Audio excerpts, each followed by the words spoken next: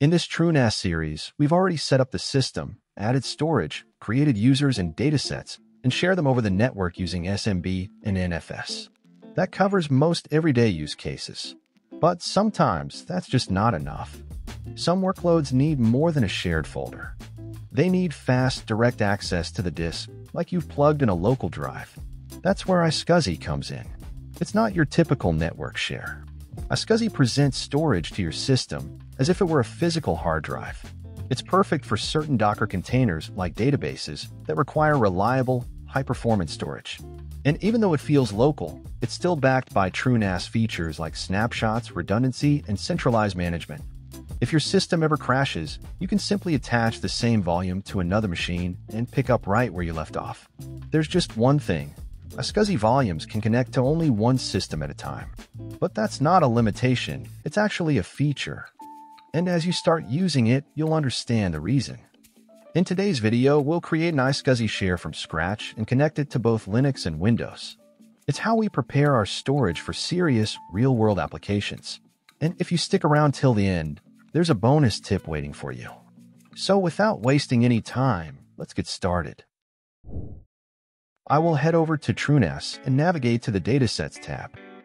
To create an iSCSI share, first we need to create a ZVOL, which is basically a virtual block device with a defined size. I'm going to create mine under my InfraStorage dataset. So let's select it and click on Add ZVOL. Now let's give it a name. Since I'm setting this one for my AI models, which I'll connect from a Windows machine, I'll name it as AI_data. Then we need to set its size. I'll go with 50 GB. Typing G at the end will automatically set the unit to GB. If you forget to mention G, it'll set it to MB, which we don't want. Here you'll also see a bunch of advanced options like compression and deduplication, but for now we're keeping it simple, so the defaults are fine. Let's save it to create the ZVOL. Now I'm going to create another ZVOL. This one I will use with my Linux machine for Docker volumes, so I'll name it as Docker_volumes. Then I will set its size to 10 GB and save it. Once it's created, we can see the used storage right here. If it runs out of space, just select it and click on Edit ZVOL to increase its size. For example, I will increase its size to 20 GB and save it again. This is going to expand the ZVOL immediately.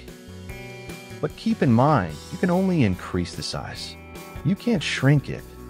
Like here, if I try to reduce the ZVOL size to 15 GB, TrueNAS will throw an error saying that shrinking isn't allowed through the user interface, which makes sense since it's meant to protect you from data loss.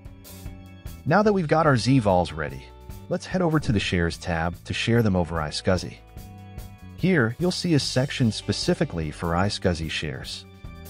To get started, click on the wizard button in the top right corner of this section. For the target, we'll leave it as Create New and click on Next. Now let's give it a name.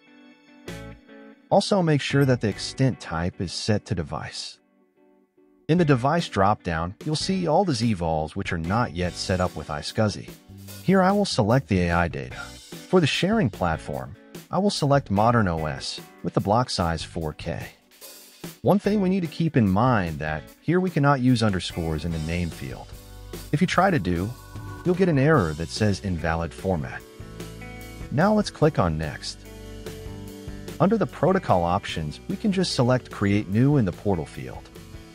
Then click on the Add button to specify an IP address. From here, you can choose which IPs are allowed to access the iSCSI share. Since I'm on a local network, I'll keep it simple and allow all by selecting 0.0.0.0. This will make the share accessible to all devices on the network. Later, we can bind it to a specific IP address so that a single machine can connect to it, which adds an extra layer of security. Then click on Save. It'll ask to enable the iSCSI service. Let's keep it enabled and hit Start. Now that our iSCSI share is ready, let me show you how to connect to it from a Windows 11 machine. Just open Start menu and search for iSCSI Initiator. Since we're opening it for the first time, you'll get a pop-up to start the iSCSI Initiator, This also ensures it runs automatically every time the Windows boots. Now before we connect, I'll open this PC. Here you can see, currently we only have the C drive where Windows is installed. So let's go ahead and enter the IP address of our TrueNAS system into the target field. Then click on Quick Connect. You'll see that Windows has found the iSCSI target AI data and successfully connected to it. So let's click on Done and click on OK to close this window. But still we cannot see any new drive showing up in this PC. That's because the disk is connected, but it hasn't been initialized or formatted yet. To initialize the disk, right-click on the Start button and open Disk Management. You'll see a pop-up asking how you want to initialize the new disk. As GPT is already selected for this, let's click on OK to proceed. Now the disk is listed as unallocated space. To make it usable, just right-click on it and select New Simple Volume. Once the wizard appears, click on Next to continue. Here you can create partitions like any other regular hard drives, but I will use the full size as a single partition. So let's click on Next. We can also assign a drive letter for our iSCSI share. D works fine for me. Let's move on to the next step. Here, I will keep the file system as NTFS and clear the volume label, so it will show up as local disk. Then click on Next, and finally click on Finish. And it now appears in this PC as the D drive. You can use it exactly like a physical hard drive, whether to store Steam games, AI models, or even database volumes. Now let me show you how to connect the iSCSI share from a Linux machine. But before that, we will share the Docker volume ZVOL, like the same way we did earlier for AI data. So let's go back to TrueNAS and click on the wizard button in the iSCSI share section. Here, I will leave target as Create New and click on Next. This time, I'll name it Docker Volumes. For this one also, I will keep the extent type to device. And from the device dropdown, select the Docker Volume ZVOL. Under Sharing Platform, I will choose Modern OS and click on Next. For the portal, we already have access to all the networks. So I will select this option and save it. Now let's connect to this iSCSI share from a Linux system. I've already SSH'd into a Linux machine, which I prepared for this demo. To use iSCSI in Linux, we need the Open iSCSI package, but in most of the modern distributions, it comes pre-installed. I also have it installed on this machine. Next, to see all the attached disks and their partitions on this machine, I will run the command lsblk. Right now, only the SDA disk is listed here, which is the main SSD where Ubuntu is installed. Just like we did on Windows, first we need to discover the iSCSI shares. To do that, we'll use this command. Make sure to replace the target IP with your TrueNAS IP address. As you can see in the output, both iSCSI shares are listed, AI data and Docker volumes. Since I configured 3 IPs for my TrueNAS instance, I see 3 entries for each shares. But in your case, you'll likely see just 1 per share. From the output, I will copy the target name part, as we need this to connect to the iSCSI share. Now we need to run this command. Let's replace the target name and target IP address. And hit Enter. The iSCSI share is now attached. Let's confirm it by running lsblk again. You can see, now we have a new disk named SDB is attached in this machine, with 20 gigabytes of space. But it doesn't have any partitions yet. So let's format it using sudo fdisk/dev/sdb. Inside fdisk, type in for new partition. Then P for primary partition. Set the partition number to 1, and just hit Enter to accept the default values. Once that's done, type W to write the changes to disk. Now let's run lsblk again. You can see a new partition is created and named as SDB1. Let's format it as ext4 using this command. And now the disk is ready to use. But one more thing, we want this iSCSI target to reconnect automatically on boot. To do that, run this command. Just make sure to replace the target name and target IP address. Then hit Enter. Now let's mount the iSCSI share using FS tab so it will load automatically every time the system boots up. We'll start by editing the /etc/fs tab file. Here we need to add a new entry using this format. Just replace the X with your actual device name.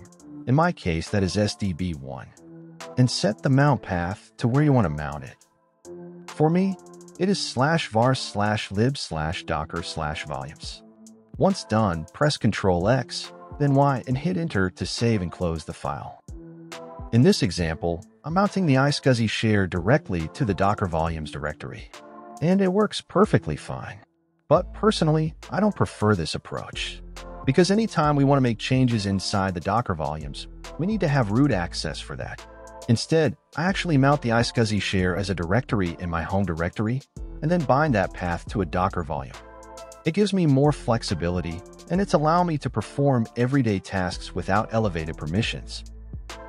Now, I already have Docker installed on this system, but if we try to access the Docker volumes directory, it's showing permission denied.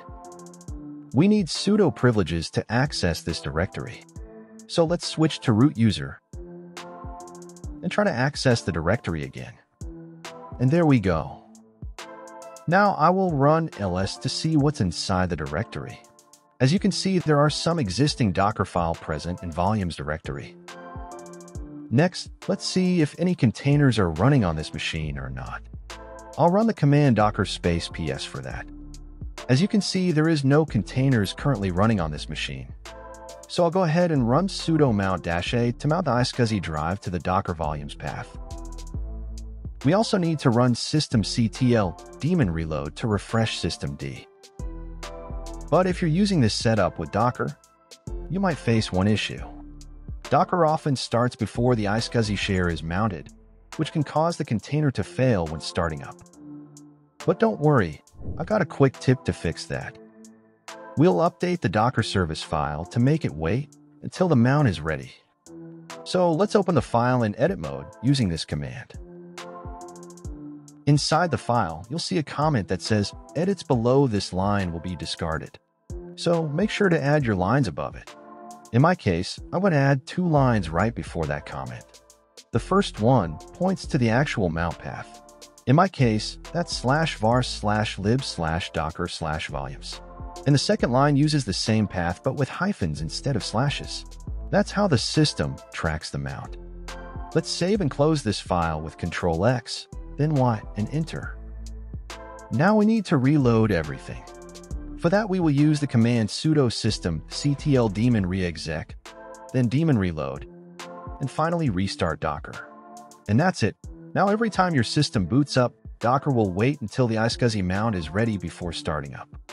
If you're planning to host a service on an iSCSI volume, make sure to check out the next video, where we'll be using this iSCSI share with Docker or Kubernetes workloads. Thanks for watching. If you have any questions or suggestions, feel free to drop them in the comment below.